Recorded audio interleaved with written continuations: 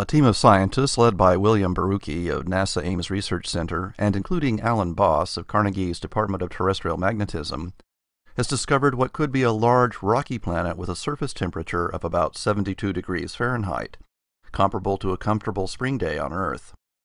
The discovery team used photometric data from the NASA Kepler Space Telescope, which monitors the brightness of 155,000 stars. The host star lies about 600 light-years away from us toward the constellations of Lyra and Cygnus.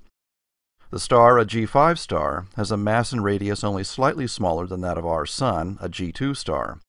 As a result, the host star is about 25% less luminous than the Sun.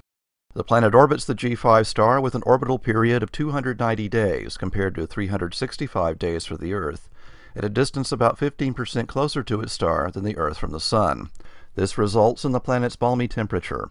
It orbits in the middle of the star's habitable zone, where liquid water is expected to be able to exist on the surface of the planet. While the mass of this new planet is not known, it must be less than about 36 times that of the Earth.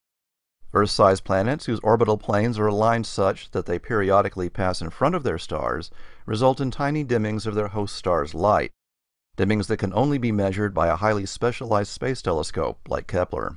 The planet orbits in the middle of the star's habitable zone, and it might be not only habitable, perhaps even inhabited. This discovery supports the growing belief that we live in a universe crowded with life. Kepler is on the verge of determining the actual abundance of habitable, Earth-like planets in our galaxy.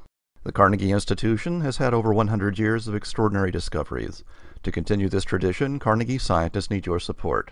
For more information about this and other cool science, visit our website at carnegiescience.edu. This is John Strom.